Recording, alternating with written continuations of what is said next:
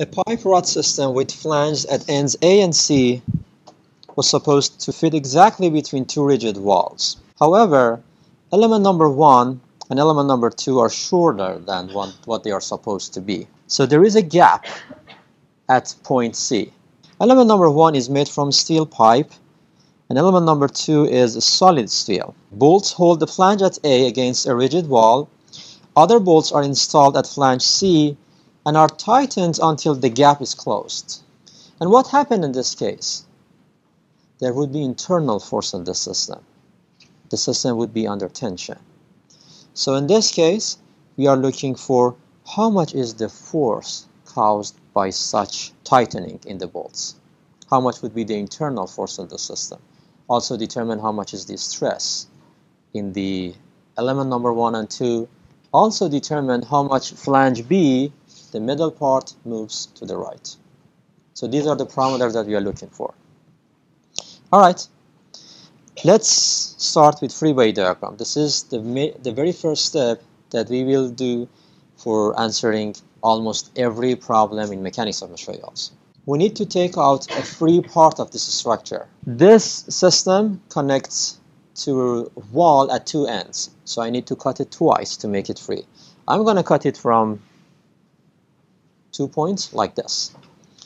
And if I take it out, it would be my free body. There would be one unknown force in element number 1, which goes to the left because that faces outward from the cut section.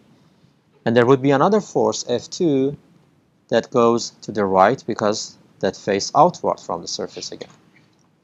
So here, I can use some of the forces and determine if we can, and see if we can determine the internal forces. How many unknowns do we have here? We have 2 unknowns. How many equations we have? 1. So 2 unknowns, 1 equation. The problem is indeterminate.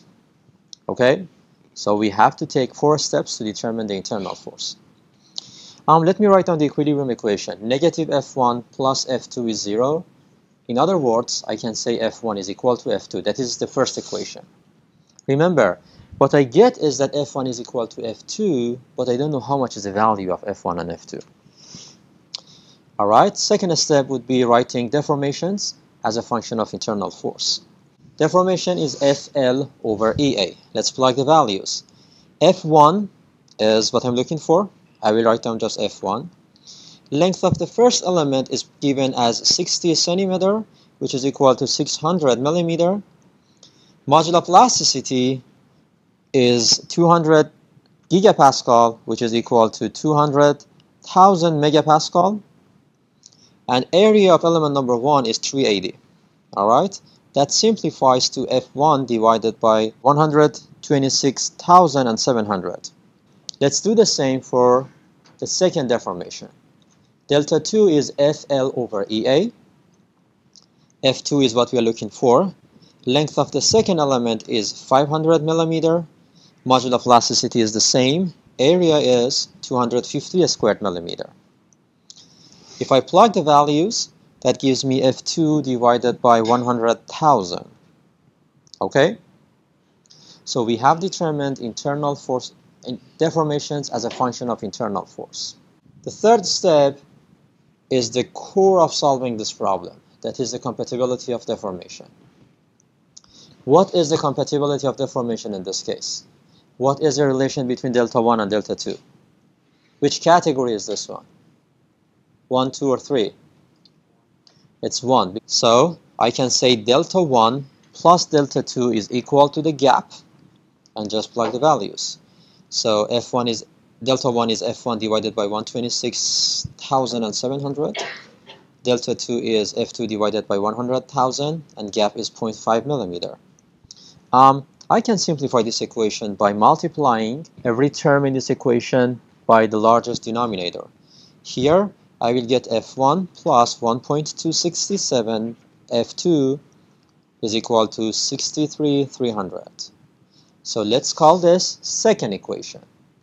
Now we get 2 equations and 2 unknowns, and we can solve it for internal force. This is what we do in the fourth step. So combining 1 and 2, gives us 2.267 F1 equal to 63,300, and F1 would be equal to F2, and that is equal to 27,900 Newton. So we have done the difficult part of this problem. We have determined internal forces. The problem looks for stress in each element and deformation of flange B. All right. Stress in element is simply force over area. Sigma 1 is F1 divided by A1. F1 is 27,900 Newton. Area 1 is 380, and that gives me a stress equal to 73.5 megapascal.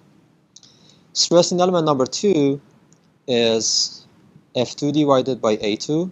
F2 is similar. Area in the second element is 250 squared millimeter, and that gives me a stress equal to 111.7 megapascal.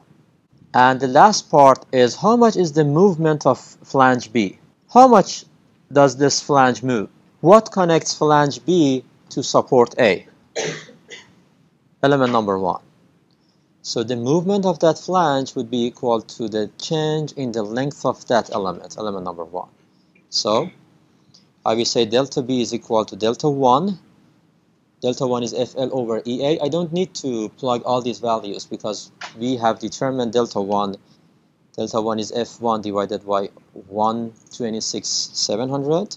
I will write it in this way and plug F1, and that gives me 0.22 millimeter.